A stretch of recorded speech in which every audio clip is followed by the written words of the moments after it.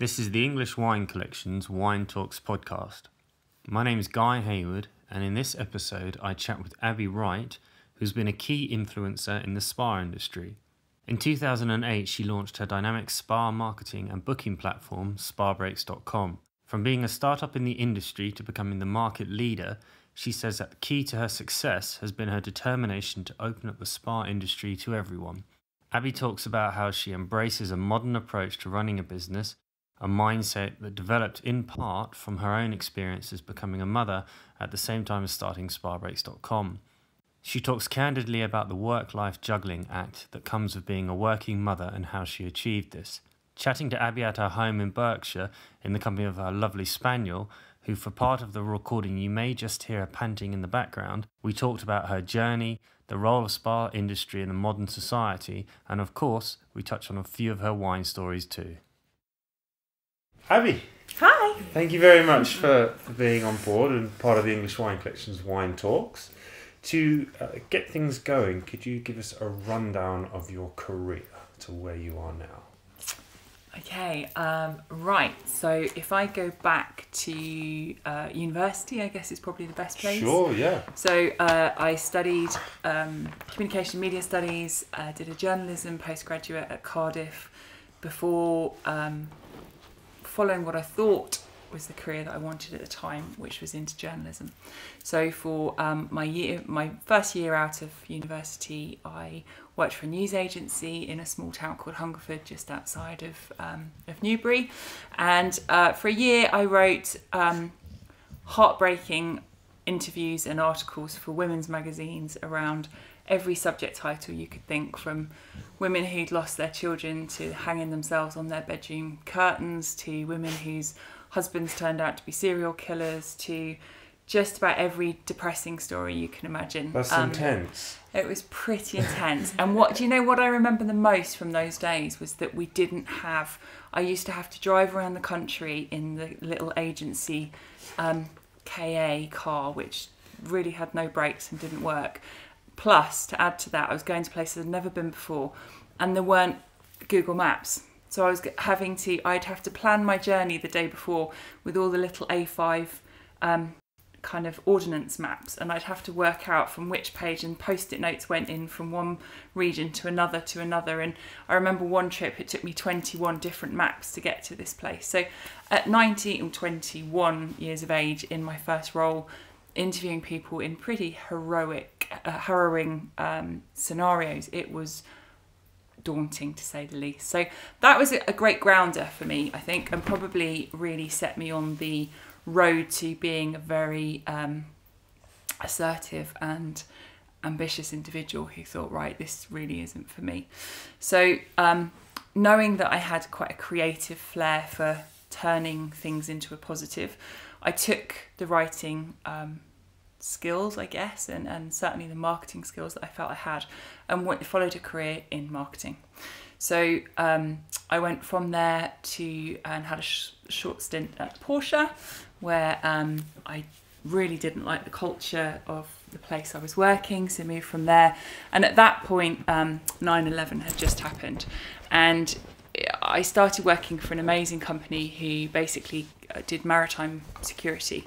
So they worked out if somebody could fly a plane into a building in New York, which is exactly what happened, somebody could drive a very large cruise liner into the middle of Venice, for example. So I started working on the marketing team for them and travelled the world working in ports around the world, including in Venice, where I worked for about 6 months. And we did a whole load of security systems and processes to counter what was happening. Really fascinating, really interesting. Something I knew nothing about, but was great life experience, and I think built part of who I am today to kind of have that grit to keep on going. So what was fascinating about it? What did you really enjoy? I think just the fact that actually it was a world I knew nothing about. So I was literally learning every day that I was there about, all the different courses that the staff, the sailors basically, or the crew had to go on, all the security around what was happening at portside. So I was able to do security audits and make sure and have a look at, what security systems were in place. We did all the underwater sonars and security systems so that actually in the ports where the ship comes up to the side of the port, there's all these amazing technological devices underneath that basically are able to tell somebody somewhere sat in a tower how fast that ship's coming in, where it's going to finish, how quickly they need to slow down, all those incredible things that I truly had no idea. So you get a heads up whether it was coming in too fast and Exactly. it was going to... Okay. And so they could automatically, they then install things that came up from the ground, so that, you know, if it was coming too fast, they'd put this metal sheet in that would come up. Just things that you would never even... No. And I think it's important to note at this point, I grew up in a very sleepy seaside town in Devon. You know, the most exciting thing that I ever did was buy an ice cream with 2 lumps of ice cream on it rather than 1.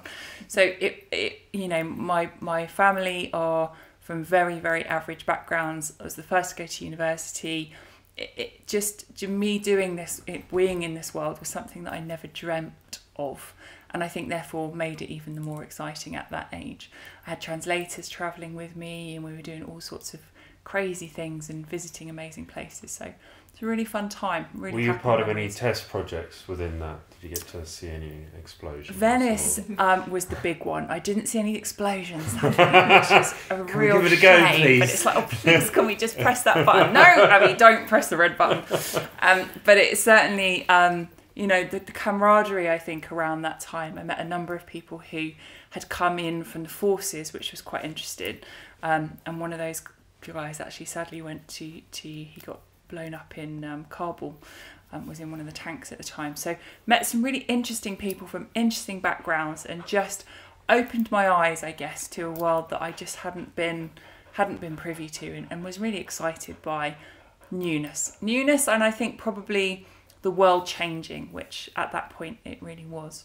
So from there, travelling was great. However, our headquarters was actually the HMS Wellington on the embankment.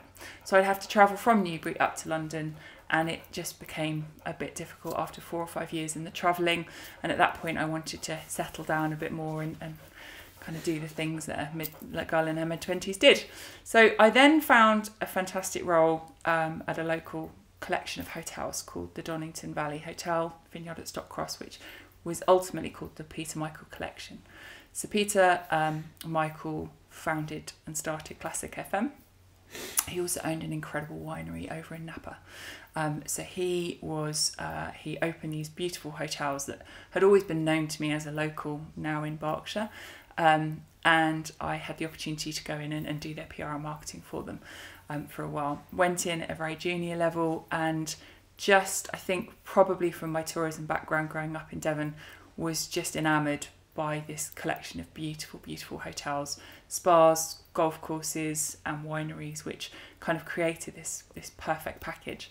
And it was while I was at the Peter Michael Collection, that we opened or created and dug basically a spa from scratch. And it was, I think it was a £6 million project, and I was there from the very first spade that went into the ground and through the whole process. And really it was while I was at the Peter Michael Collection that the ideas for spabreaks.com started to form and become born. I'm really glad you brought that one up, actually, because I noticed, as you say, that they have quite an impressive wine cellar there. They so do. Did you have a route around or have a look at any of the bottles? I sampled a fair few as well, Guy, if I'm honest. Good. No, please do. Can you remember any of them in particular, or? Not really. All I remember, and again, I've never really been in the world of wine and fine food, but at the time that I was there, the restaurant had 2 Michelin stars. Yeah. And this unbelievable wine cellar, and all I remember is being lucky enough to go out to Napa and to do a bit of a wine tour around California, and realising that actually I really liked the big ballsy Californian Chardonnays, which a lot of people didn't like, but actually I really loved them, and that caramel smoothness that I just adored. So all of Sir Peter's wines were incredible, and have been drunk by many an American president in the past. So It was a fantastic grounding and learning base for me, really, to be able to get a handle for fine wine and food. And it was an area that was very pleasant, and entertaining journalists and food critics. Certainly Sounds blissful. I know, it's such a hard job, but it was brilliant. It was fabulous. So, moving on from there, then, what led you to starting Spa Breaks? What was the step? So while I was at Donington and the Vineyard, I managed the third-party relationships that existed at the time. Now, this was 16, 17 years ago. And at the time, there was only really lastminute.com and Spa Break Direct that existed. And I managed both of the relationships, and they were doing a fabulous job in their own right, because at that point, Spa was literally on the brink of exploding. You know, if you didn't have a spa, you were building one. If you had one, you were making it better, and it really became the reason for people to go to hotels in the UK. So it was at this time where everything was just starting to boom. Donington, the process of watching a spa go from literally a spade into a ground to choosing what tiles to put, what wet facilities, what product houses to put in, and being involved with that for 3 or 4 or 5 years was just wonderful. And I think it really gave me a flavour, and I guess the inspiration for what I felt was missing in the industry. At the time, all that was happening, obviously the Groupon, the vouchers, the Treat, or the Wahandas at the time were all going down the kind of cheap, commoditized type option of, you know, quick and easy treatments and like a sort of nice throwaway and cheap. option. Exactly, the mob deal kind of, you know, 50% off, buy one get one free type model. But actually, as we spent more and more time, and I spent more and more time in the spa at Donington, I think it dawned on me that actually it wasn't about cheap and it wasn't about quick, and we were sitting on something that was really quite powerful in the fact that actually, from a spa point of view, if you take spa back to its origins, it's a million miles away from quick and cheap and nasty. It's more about recovery, recuperation, and really taking time out, which is what I felt was completely missing. So I literally kind of thought, right, they're doing a job, but it's not a job that necessarily I think is where this industry is going to go. And really at that point, it was my vision to create, I guess, because commercially, while we think about that as well at the same time, I was in-house, which meant I had the constant battle between my general manager of the hotel saying, Abi, I want all this spa business to come direct. I don't want to use third parties. Mm-hmm. But then you've got a third party like lastminute.com going, look, I've got 3 million people sat on my database. You're never going to reach these people. You need to pay us commission. So this constant kind of internal battle between third party versus direct played on my mind a lot because it formed part of my everyday, trying to say, well, if we do this with them, then we'll get this exposure. Yeah, but if we did a flyer to all of our database, couldn't we get the same? And it was those constant kind of reinforcing of messages that that made me think, right, there is a space here to create a version of a third party that ultimately complements Spa's own business strategy rather than compromises them and makes them kind of uncomfortable with the working scenario. And that's what I really set out to do. I wanted something that was a real recommendation service. So again, there was a lot around the voucher model where you redeem direct, but actually there was never never a chance that you'd get in because they'd oversubscribe so many and you'd never get the time you wanted or the date you wanted. So what do you mean by a recommendation service? As in you send people or... Yeah, so we have in spabreaks.com now. So when I started the business back in 2007, we had 2 placement students from university, but I always wanted an element of call centre. In a world where everything else was vouchers and redeeming direct, I wanted to be able to offer our customers the opportunity to be able to pick up the phone to us and say, right, this is my requirement, what do you recommend? Okay. I don't like chintzy decoration, for example. Can you recommend somewhere really modern? Can you recommend somewhere that's, that's got an outdoor pool, for example? Now, all that stuff wasn't easy to do unless you picked up the phone and spoke to somebody. No, of course. So I always wanted to do that. So worked hard to build that. We're now a call centre of 55 spa gurus, as we call them, who are literally trained on every single spa on our website to ensure that they are able to recommend the right spa for the right person, for the right occasion, because let's face it, we all go to spas for different things. Yeah, of course. So it's the core team network and the train that you think's key, and that's... So what makes us different? I think it's, we have a customer service team of 12, so they're there 7 days a week to be able to help both our suppliers and our customers with any issues that they have. That post and pre-booking kind of care is, I believe, more important than ever in a world where people are quite quick to go to Twitter if there's something wrong, or moan on Facebook and all that kind of stuff. So having those channels of communication was really important. The spa gurus in the call centre are literally trained. So every Wednesday afternoon we have an open door policy whereby one of our spas comes in every week to train the team on how to sell their spa, what USPs they've got, shows them photos. Every weekend we have at least 6 of our agents going out to visit spas, so that actually they're going around the country. We cover their travel for them so that they're actually getting a feel for what they're selling, being able to bring that experience to life when they speak to the customer, which in my eyes, in a world where everything is going so impersonal, was really, really, really important. Yeah, that's an interesting point there. As you say, you're keeping it very relevant, close to the customers, close to yourselves, and then it's that communication between you all. Definitely. Okay, so if we stick to when you first started Spa Breaks, I've got here that at the time you had your first child. I did. Was 3 months old, is that right? Yeah, I started. How was that work-life balance? I mean, that's full on. Yeah. It was. So I started in the March. Freddie was born on the 27th of January of the same year. So he was, probably 10 weeks old. And I'd taken 2 years out from working at Donington to start in the business and set up my own PR company in that time to be able to really do the market research that I needed to make sure that I'd done to set up Spa Breaks in the right way. So I was working with a number of hotels and spas at that time, almost kind of infiltrating them to try and get a feel for what I needed Spa Breaks to be to make it work. I then also had a network of 26 spas to start with when I opened the doors in March 2007. So it kind of all tied in quite nicely. You're very sort of set up then, really. It was kind of set up. I was kind of already there and knowing what I wanted to do. And obviously I was very lucky in that I had Ross Marshall and Andrew Harding, my 2 business partners, who had already done something similar with Your God Travel, understood the synergy between the two, and really allowed me to run free with this idea of where I wanted to take spabreaks.com away from being a traditional third party.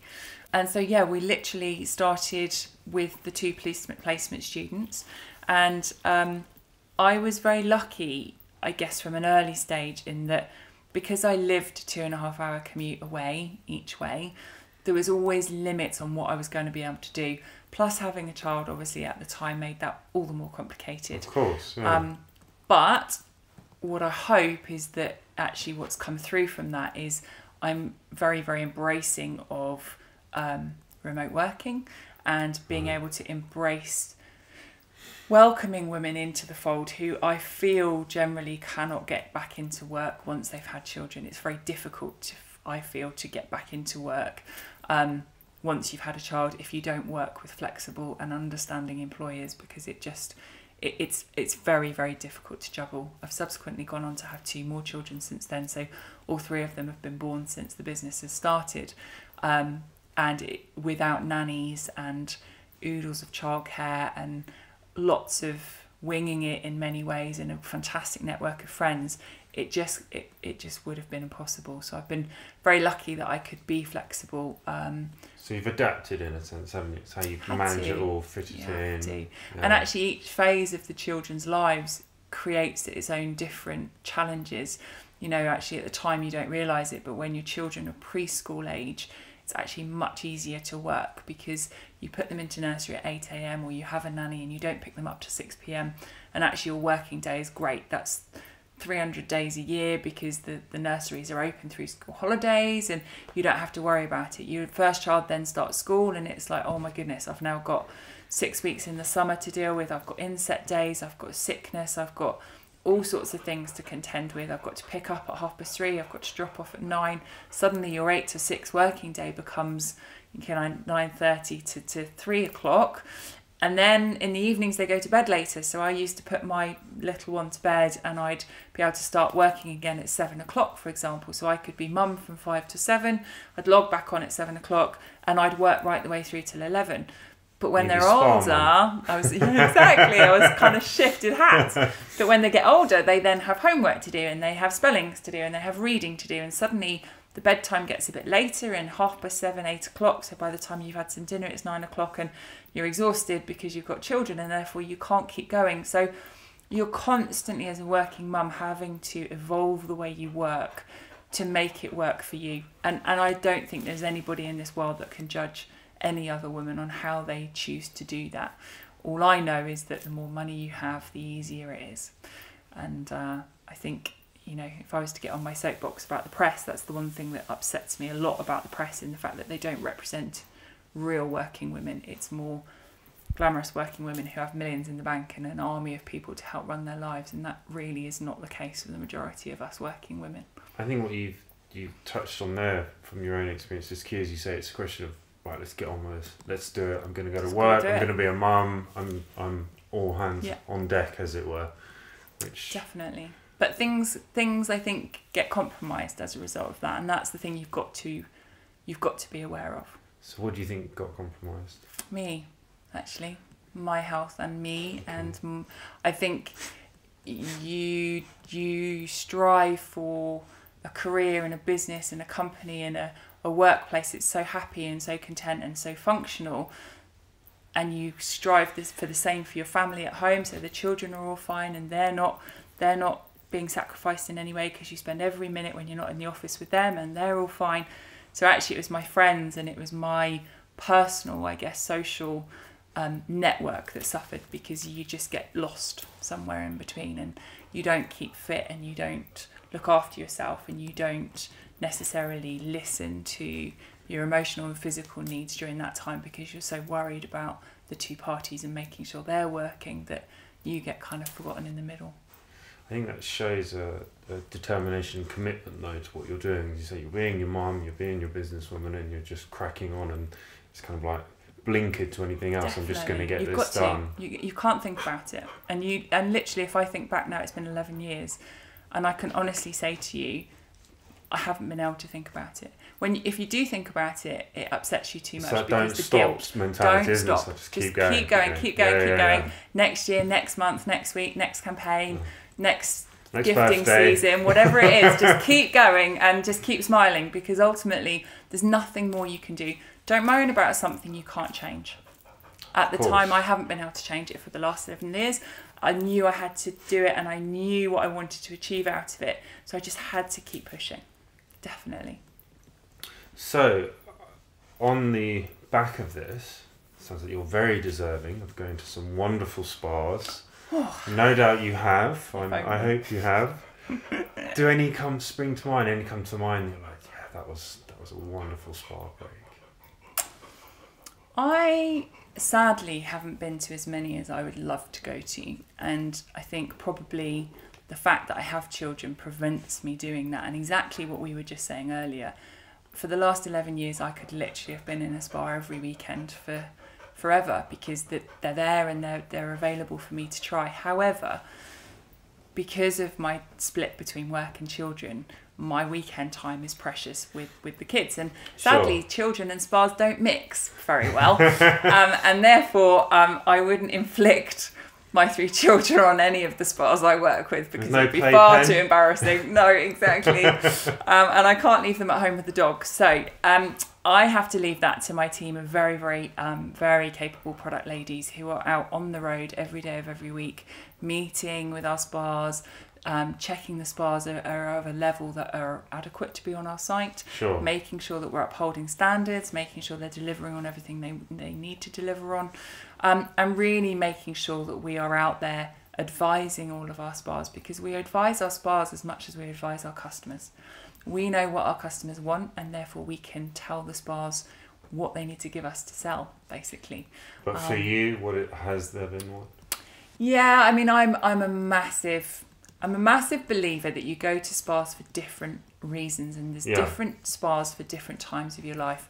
I am a absolute Penny Hill Park fan. I love the facilities. I love the space that it produces. But if I had to pick a favourite, it would be Galgorm over in Northern Ireland. And the reason for that is I think growing up near water, I am a massive advocate and fan of nature and being outside, and I try very hard. Isn't it? It's very soothing, very healing, very, very relaxing for me. The sound of water instantly takes me to a different place.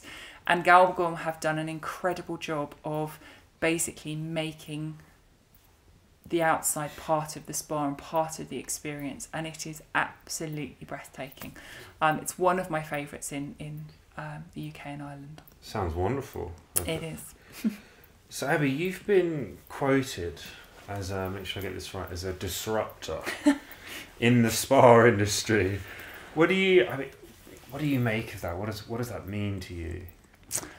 I love it, and I think the more I get heard as somebody said the other day, that we challenge the status quo of the spa industry, we push boundaries, we break barriers, we disrupt, we do everything that probably a lot of people would think is not particularly helpful. But where I do think it's been helpful in the spa industry is that the spa industry has evolved in the last 11 years beyond all recognition, and it would have been very dangerous for us as an industry to remain where we were 10 or 11 years ago, where spa was all about beauty and was all about affluent, beautiful women being able to sit in a spa on a Tuesday afternoon when they've got nothing else better to do. Sure.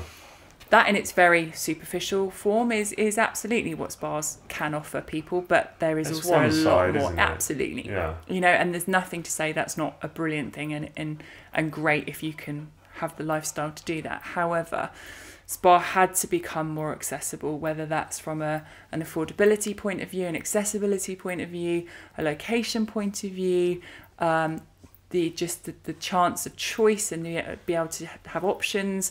We had to open it up in many, many facets, and I would hope that spabreaks.com and my team and I have done that over the years, and hopefully are now starting to get recognised for it. So what do you think are the most important changes within the industry that's happened, or that you guys have had an impact on? I think that the biggest one that I'm most proud of is certainly the movement to encourage people with cancer into the spa world. Years and years ago, 8 years ago probably now, my mobile phone rang one Sunday morning, and it was a customer, and they basically were crying and crying and crying on the end of the phone. And to cut a long story short, basically we'd sent them to the spa. They hadn't told us they had cancer. They turned up to their treatment on the Sunday morning, and probably a very hungover 18-year-old had seen that they ticked the box on the consultation form and literally said, quote unquote, I can't touch you with a barge pole, I'm really sorry, we can't do this treatment. Oh dear. And it was really, that was an absolute light bulb moment of, right, I cannot allow this to happen. And I worked with the team and the spas that we worked with at the time, and this was back in the early days, and we basically created what we coined at the time the Recovery Retreats programme. And we just worked with spas that we knew and respected to be able to at least offer our customers somewhere to go, safe in the knowledge that that wouldn't happen again. Now, things have changed beyond kind of recognition since then, and there's a number of very strong women in our industry who have been instrumental in making this change. And, you know, the likes of Amanda Barlow, Jennifer Young, Michelle Hammond, Julie Back, there's been some absolutely phenomenal work done to ensure that this isn't the case anymore. And now we're in a position where actually it's almost becoming the norm. I wouldn't say it's everywhere, and it's you know, we haven't got an issue anymore, because there are still pockets of our spas that just still do not, in my eyes, stand up or do what they should do in this area. But it's certainly getting a lot better. Do you think that, I suppose a lot of the locations that spas are in can help with that? It's all part of the the overall ambience that someone can pick up on. Is there anything actually they can do to add to that? I mean, is it about making it more of a stay, should we say, for longer? From a cancer point of view or a general point of view? A general point of view, I think if spas can contribute as part of somebody's well-being and an overall improvement in one's health, should we say? Definitely. I mean, I was talking to somebody the other day who's in the financial private equity world, and I explained to him that I feel we're in an incredibly powerful situation in our industry. The beauty industry, and if we coin it as the beauty and wellness industry, because actually it's more than just the beauty industry, but we are in a position of power right now. And in a world where everything is so uncertain and so bleak in many ways around Brexit and everything that's happening, the beauty and wellness industry is still able to make people feel better about themselves. You know, when the recession hit, women bought more lipsticks. It's all very basic, but it's very true. And actually ours is the only industry that continues to grow when economic crises hit. And we see it every time when everything, you know, when anything's a little bit rocky economically or, you know, culturally or socially, people turn to their own physical well-being and their appearance and everything. And that will never change in my belief. And therefore, from our point of view, we as an industry hold the key to being able to really unlock happiness for people and that release that everybody needs from a world which is, let's face it, is only going to get worse as social media continues and this domination around the need for information and the need for things much more quickly. The beauty industry remains the industry where people can literally escape and just retreat from everything. And I personally feel that's incredibly powerful. I think that what you've touched on there is key to, as you say, bringing everybody's wellness to back to a centre, if you like, and to be feeling better. And I noticed that a lot of the spas, they don't just focus on the treatment side. It almost is like you can go and stay at these places now, and you have a wonderful hotel with it and treatments. But also food is quite important when you're at these destinations, and dare I say it, wine can obviously help. There's a wonderful, it's a massive part. Well, it's all pairing. It's consumption.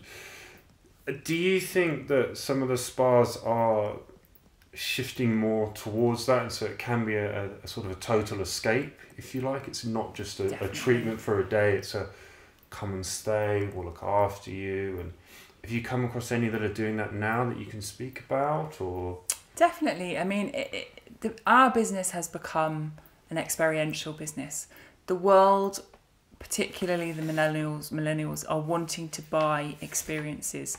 And at spabreaks.com, we've very early on recognised that the majority of people that come and use us are on a special occasion. So it's a big birthday, it's an anniversary, it's a baby moon, it's a honeymoon, it's a pre-baby moon, it's a divorce party, it's a hen party, it's a whatever it may be. It's a reason to get together, and therefore experiences by their very nature contain a number of different components. And our most successful spa packages on spabreaks.com are those that contain an element of food and beverage.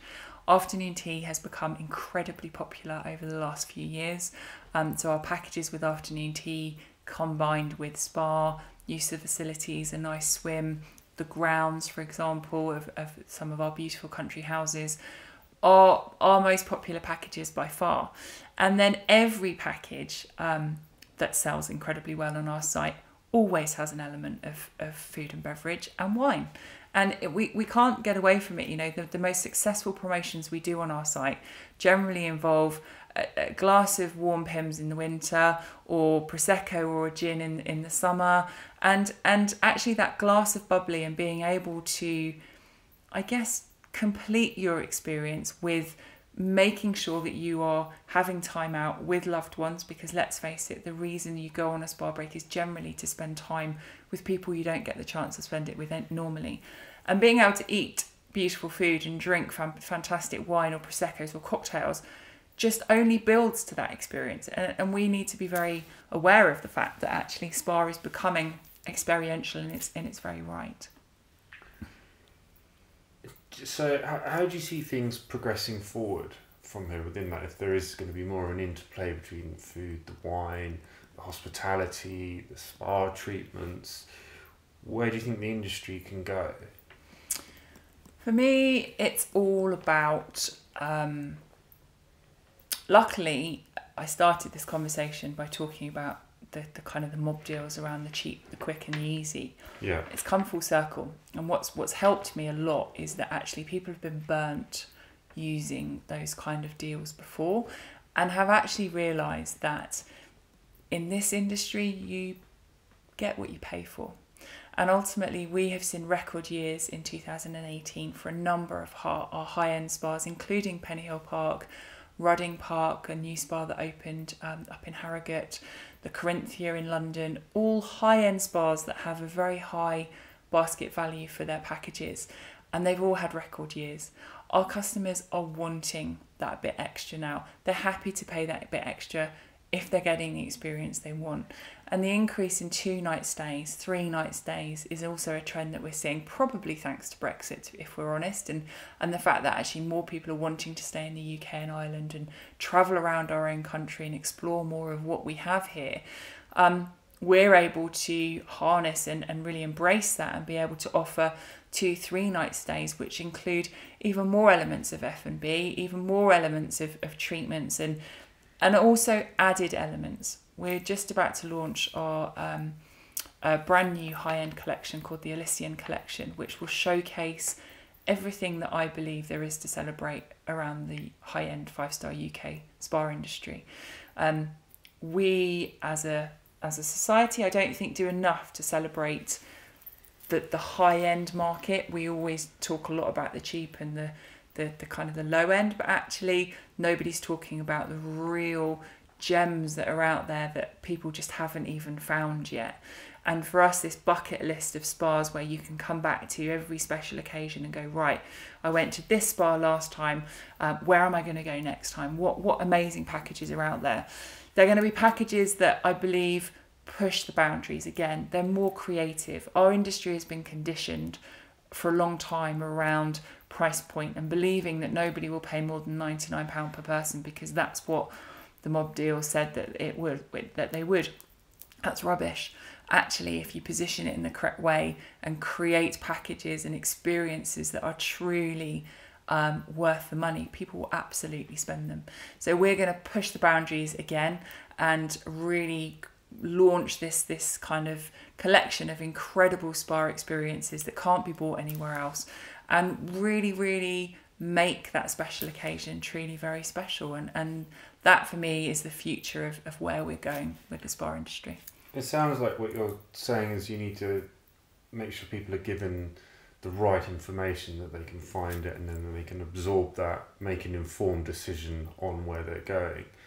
Do you think, again, talking about the future of the spa industry and what you guys are doing, do you get many bookings from men? I mean, the males involved, or is it still a very much a female industry? No, not as much at all. In fact, actually, if you look at the traffic that comes to our site, it is almost a 50-50 split between men and women who are actually visiting our site. Oh wow, so that even? Okay. It is that even, and it's why we've never gone down the pink and fluffy kind of line with our design and our templates, because actually it is as much about men. And even if it's been the lady in his ear kind of pointing him in the right direction to find us, then ultimately it is men booking for special occasions. And if it's a woman booking, it's generally for her mother or her sister or her husband or a partner or a friend. And therefore there is almost this 50-50 split of people going and attending. And men, I think, are much more open these days to going to the spa experiences. There's fantastic gyms in a lot of our spas. There's fantastic fitness classes that they can attend. There's running tracks. There's all sorts of things. There's golf, obviously spa and golf. The synergy between those two is immense. So there are a lot of elements of spa away from the traditional spa day of having a facial and wearing pink fluffy slippers, that actually is a fantastic experience for men at the same time. I think what you've touched on there is key, as you said. It's more about an experience, and it's not just the come and do the nails or just sit and have a chat. It is come stay for the weekend, have a great time, luxuriate yourself, and we'll have some nice food, and then hopefully some nice wine as well, if that does fit in. Always. Which leads me very well onto the next question of, do you think that can integrate within the spa market? As you say, if people are, or rather the industry is heading towards this stay culture, do you think wine could be a part of that? English wine, obviously. Especially English wine. Most definitely. I mean, I think I would love to say that probably 98% of anyone that goes on a spa break doesn't have an element of wine or alcohol at some point during their stay. I think we are a million miles away from being the culture in the nation that goes on a spa break to eat a lettuce leaf and not have a glass of wine and not maybe take a box of chocolates with you to eat in the room and not want to indulge. Doesn't it? It really does. Yeah. I cannot think of anything worse. And that's why we don't go down that very, very strict detox kind of traditional sense of what I guess people thought health spas were in the past, because things again have moved on so much from then that it's just not about that anymore. You can enjoy all those lovely things while looking after your well-being and your physical and emotional health while taking time out with loved ones and having a glass of English wine. So if we stay on the topic of wine, for obvious reasons, do you have a favourite wine? Is there something that's really stuck out to you? Or a wine story, as we say? Not really. I guess during my time at the vineyard, I got to try so many that it kind of bamboozled me a little bit. I love dessert wines, which people find quite bizarre. I love dessert wines are lovely. They are absolutely scrumptious, and particularly with some of the chocolate desserts that the chef used to do at the vineyard were quite incredible. So I'm a real sweet tooth, I think, and anything that goes with puddings or cheese, ports and sherries, and that's my absolute favourite. But then I have to say I'm a big gin fan as well. So for me, big long cold gin and tonics are my thing at the moment. But I can honestly say to you that I don't think there'll ever be a day when there isn't a form of wine or cocktail included with our packages, because it's what people want. I think it's all part of the experience, isn't it? It's Definitely. Which stage they are on the break, as it were, as to when it happens. So, Abi, you've won many awards, including most recently, I'll make sure I get this right, the Every Woman in Travel Entrepreneur Trophy last November. That's right, isn't it? It was, yeah. November before last. Thank you. Wasn't it? Yeah. What did this mean to you, being an entrepreneur and then getting the recognition for all the work that you've done? How does that feel? I think I've been very lucky in that we've won a number of awards over the years. And although my name's on the award, it actually is not excluded from the fact that the whole team have earned those awards. I think over the years it's become more and more obvious to me that you have to surround yourself by people you trust, who get you, who understand your motivations, who I guess want to go in the same direction as you. And once you've found those people, making dreams come true and making ambitions and achieving things becomes very, very easy, because they buy into all the same things that you buy into, and ultimately you're just one massive driver rather than one person trying to do it on their own. So the awards, although have my name on it, are really for my team. The thing that personally they do for me is, and this is something that I believe very strongly in, is that it just shows that you can absolutely achieve anything. I came from the most average of backgrounds and haven't had the private school education and haven't had the kind of the golden spoon opportunities that a lot of people have had.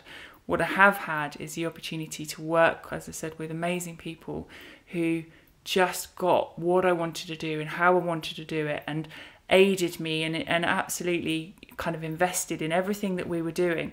and had ideas and had observations and helped kind of drive this ongoing snowball of effect of making something highly successful. And ultimately, if I can do it, then truly anybody can. And I think that's the beauty of these awards.